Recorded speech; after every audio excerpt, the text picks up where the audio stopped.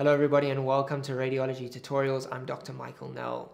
Today I want to share with you an approach to a solitary pulmonary nodule. Now, as a radiologist or a future radiologist, it's important to have a structured framework in your mind when approaching these nodules. Firstly, because this is such a common incidental finding and we need to be comfortable with saying we can sit, wait and watch this lesion, or we need to say this is a lesion that needs tissue diagnosis or it's a lesion that needs further imaging. And secondly, and perhaps more importantly, is that a small but significant portion of these lesions will actually represent a non-benign lesion, and early detection will have significant impact on the patient's prognosis. So that it goes without saying that the first thing we need to do is actually identify the nodule. And in radiology, if you're not looking for it, it can be quite easy to miss it. Now, the image on the left here, if you cast your eyes, anyone could pick out this nodule. If we look at the right lower zone of this chest radiograph, there's a rounded calcified nodule that anyone could pick out. My grandmother could look at that image and see the nodule. But often the lesions are a lot more subtle, especially with ground glass or subsolid nodules. And we really need to examine the hemathoraces, cast our eyes right through the hemathoraces to see whether there's a nodule or not.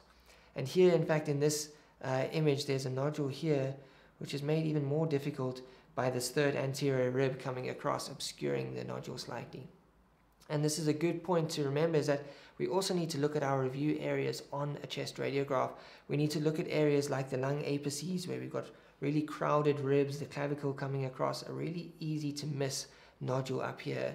Behind the heart, with the heart casting a shadow, it's quite easy to miss a lesion there, as well as behind the diaphragms. We've got the lung parenchyma going right down behind the diaphragms. So we need to assess those regions here, behind the right hemidiaphragm and behind the stomach bubble on the left. Secondly, when noticing a pulmonary nodule, we need to find out where in the AP plane does that nodule lie. Now, there may be a sign like silhouetting, or there may be a high-low overlay sign, but often in the periphery of the lung like this, it's very difficult to know where that lesion lies, and it's important to assess the lateral radiograph to see where that lesion lies. And here we can actually see that this is actually a breast mass and not a pulmonary nodule. Now, once we've identified the lesion, we need to figure out whether this in fact represents a solitary pulmonary nodule. Now, it's important to know this definition quite well, because when we're going to use a prognostic tool later down the line in this lecture, we need to make sure that what we're seeing is actually a solitary pulmonary nodule, because that prognostic tool is specifically designed for something that fits this definition. So it goes without saying that it's solitary, so it's going to be a single opacity, but the lesion needs to be rounded. It can't be a wedge-shaped lesion or an area of consolidation, because then we're dealing with something else other than a nodule. This opacity needs to be less than 3 centimeters. Now, we've drawn a fairly arbitrary line in the sand that anything below 3 centimeters we call a nodule, and anything above 3 centimeters we call a mass, and our approach to those are slightly different. And then this nodule needs to be surrounded by aerated lung, or if it's abutting the pleura, there needs to be some aerated lung on the other side of the nodule. And there should be no other related abnormalities within the lungs. There shouldn't be any atelectasis or pneumonia or lymphadenopathy. And again, as I've said, it needs to be smaller than 3 centimeters, because lesions bigger than this we call a pulmonary mass. Now, when we've identified a nodule, we want to try and start figuring out what could this nodule represent. And I don't want, the goal of this lecture is to not go through all the etiologies of lung masses and lung nodules, but we do need to have kind of an idea of what these could be. So when we're looking at malignant causes, they can be coming from the lung itself, bronchogenic carcinomas, or as I like to say, pulmonogenic, so something from lung parenchyma. So that could be squamous cell, could be small or large cell. It could be a pulmonary adenocarcinoma, or it could be a distant metastasis that's coming. Often there's multiple metastases, but sometimes it's just a solitary metastasis. It could represent a lymphoma. It could be a carcinoid tumor. So there's a whole long list of things that could be malignant lesions within the lung. And the benign list is even longer. The most common is a hamartoma or an infectious granuloma. But we could also have rheumatoid nodules, could have lymph nodes, we could have arteriovenous malformation, nodules that are seen in Wegener's granulomatosis. The list is as long as my arm for benign lesions. And these lesions are something that you can look up. And often the diagnosis only happens after we've biopsied these or if they're a lesion that has very specific characteristics, which we'll see further on in the talk. Perhaps more important than figuring out what the etiology is balancing up the risk of, is this a malignancy, number one, and how much exposure am I willing to have my patient have in terms of radiation? And it's this balance that we play as radiologists. We obviously don't want to miss a malignancy, but we don't want to unnecessarily expose patients to radiation. So this means that what we're actually trying to figure out is, what is the risk that this lesion that we're seeing is malignant? Because that's going to determine our course of action as we go further forward.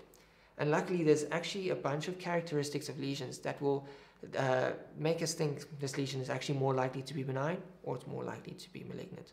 And each one of these characteristics, if you think of having a pin with malignancy on the one side and benign lesion on the other, and each one of these will move the pin either towards malignancy or towards benign and give us a good idea of what this lesion may represent. So I'm going to go through each one of these 6 characteristics today and show you how we can use them to decipher whether this in fact represents a malignancy. So let's start with size. Now, size alone is not a great indicator of whether a lesion is benign or malignant. But that being said, lesions under 1 centimeter, the vast majority of those will actually represent a benign lesion. Malignant lesions above 1 centimeter, so from 1 centimeter nodules up to 6 centimeter masses, we actually find that the distribution is relatively even for malignant lesions. We find almost just as many 2 centimeter malignant lesions as we do 5 centimeter malignant lesions. So size is not a great indicator, but it can give us an idea of, especially when the lesion is small, that this is maybe benign and we need to follow it up. The other issue with size is that very small lesions are often missed or below the sensitivity of a chest radiograph, and really small lesions are more difficult to biopsy. They're less sensitive in PET imaging. So the size does play a significant role in what our future investigations will be. Next is location. Now, benign lesions, they don't care where they fall in the lung. Benign lesions are evenly spread out through the upper, middle, and lower zones of the lungs. Sometimes we will say that lesions that are close to the pleura or close to the fissural lines are more likely to be benign because they're more likely to represent lymph nodes. But benign lesions are generally evenly spread out through the lung fields. Malignancy, on the other hand, has a predominance for upper lobes. So your index of suspicion for a malignant lesion must be higher when you see a lesion in the upper lobes. That's not to say that a lower lobe lesion is not a malignancy. It's just that the probabilities are higher when we see them in the upper lobe. The next and perhaps the most complex topic is calcification.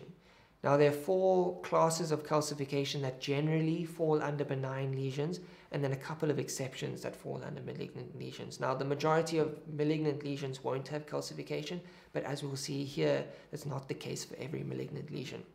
But let's look at some of the benign patterns of calcification. Here we can see diffuse solid calcification. The whole nodule is calcified. That is a relatively strong sign that this lesion may actually represent a malignant lesion. The second type of calcification, actually here we can see 2 types of calcification that are generally considered benign signs of calcification. The first is the central nidus of calcification within a lesion, and the second is these laminated sheets of calcification that you see within a lesion. Those are both suggesting that this lesion is likely benign. And the last, and this is more specific to a specific benign lesion, which is a hamartoma, it's called popcorn calcification. Now you get these concave sheets of calcification that face the center of the lesion, and it kind of looks like a popcorn that's popped out. And this is very specific for a hamartoma, and when you see something like this, it's almost pathognomonic, and we can be a little bit more rest assured that this doesn't represent malignancy. Now, as I said, malignant lesions can have calcification.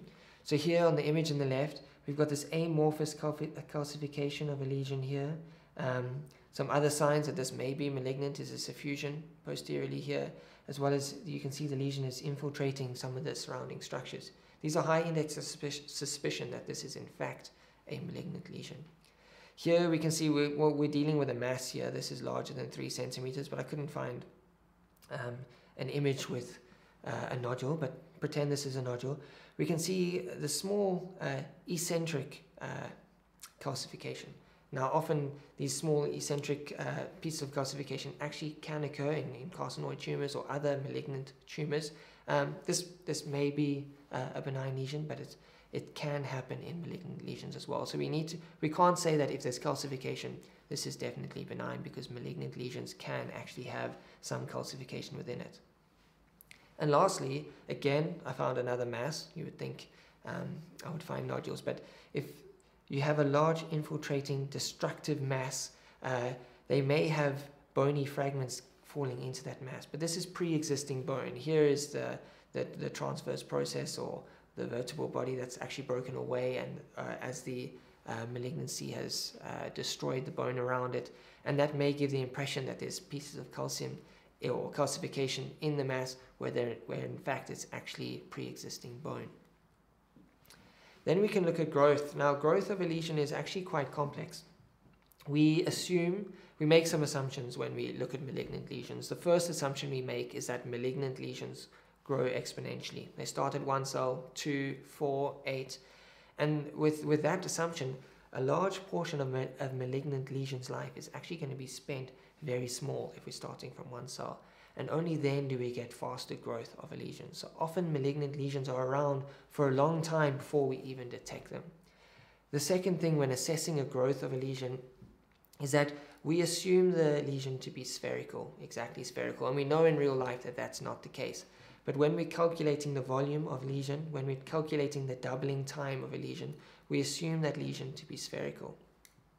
So what research has shown is that anything below 20 days doubling time, so when we're looking at the doubling time of a lesion, if it's below 20 days, it's more likely to represent something that's benign. It's more likely to represent an infectious cause of the nodule. Same goes with lesions that double in volume over 400 days. That slow process doesn't fit with that exponential growth that we associate with malignancies, and we can fairly confidently say that those are benign lesions further on. This central part, this is where we are unsure. This is where this could represent malignant or benign lesions, but we need to have a high index of suspicion for those malignant lesions. Now, just a point to note that when we are, say we have a nodule like this in the lung, and when we're measuring the radius or the diameter of the lesion, we're not measuring the doubling time as doubling of that radius. That lesion is going to be far greater than double the volume. So when we look at the volume of a sphere, it's 4 over 3 pi r cubed. And I'm not going to do the maths, but when the r value, when the radius or the diameter, doesn't really matter here, increases by 25%, that in fact will represent double the volume. So if we're looking at this lesion, if this lesion then became out to here, that new lesion now would be double the volume, assuming that that lesion is in fact a perfect sphere, which it never is the case. So the growth of a lesion can provide us some great clues as to whether this is malignant or whether it's benign. Then we can look at the actual morphology of the lesion. We can look at the internal and external characteristics of the lesion. Now here we have another hamartoma, and another clue that something is a hamartoma is if there's portions within that mass that have fat density. That's very suggestive of a hamartoma. If you've got a lesion that's irregular, it's got thick walls, it's cavitating, we have a higher suspicion for malignancy. If it's got thin walled, it's well rounded, we may be thinking this is more benign. There is a characteristic that's quite specific for cancer, and actually I've got a crab here because we call it spiculation, with the lesion infiltrating into the surrounding parenchyma, and that's actually where cancer gets its name from. If you think about the star sign Cancer, it's a crab. The Latin origin of the word cancer is actually crab, with the legs of the crab representing the spiculation, that infiltrating. If you see a mass like this, you really need to think this is a malignant, and you are going to need a tissue biopsy of this mass, or you are going to need resection of this mass. The last thing we're going to look at is enhancement of a lesion. Now, whether a lesion on CT enhances post-contrast. And we again draw a line in the sand here of 15 Hounsfield units. So we can be relatively confident if a mass, or a nodule, I should say, a nodule doesn't enhance by more than 15 Hounsfield units after the administration of contrast. The positive predictive value of that being a benign lesion is actually quite high. Afterwards, the picture is not as clear. A large portion of those will represent a malignant lesion, and it's a very sensitive test, but it's not very specific, and our positive predictive value of whether this is malignant is actually quite low, because there are some benign lesions that will enhance. So now we've gone over these 6 characteristics, we will have a fairly good idea of whether this nodule is in fact malignant or whether it's benign. But what weighting do we give to those factors? Does enhancement count more than the morphology, or does the size count more than the location? And luckily, there's a tool that allows us to predict just how much each of these would count towards whether this is malignant or benign, as well as taking into other factors that aren't related to the imaging, like the sex of the patient or the age of the patient. And that's known as the Brock model. Now, a link below, I'm going to have this up-to-date calculator, as well as the original article that this is based on. And it's a very simple tool where you can put the age of the patient, the sex, or there's a slight female predominance, whether they have emphysema or a smoking history, the size of the nodule, the morphology, if it's a solid nodule or a ground glass opacity or a subsolid nodule, or where this nodule is located. Is it in the upper lobe, as we mentioned before, or whether this nodule has spiculation or not, or whether there are multiple nodules or not. And this tool is great for us as radiologists because it's going to give us a probability score here, a probability that this will be diagnosed with cancer within the next 2 to 4 years. And this is a nice quantitative figure that we can then go to our clinician, we can go to the patients, and really get an idea of whether this lesion is malignant or benign. So I will have those all linked below. This is my first YouTube video, so it's maybe a bit all over the place. I am going to get better with this with time. But if you've got to this portion of the lecture, I hope you have enjoyed it. I hope it's helped you in some way. I would really appreciate it if you liked this video, or you shared it with friends, or you saved it to a playlist for you to watch later when you actually come across a pulmonary nodule in your practice. Otherwise, I'll see you in the next lecture. I hope you have enjoyed this. Goodbye, everybody.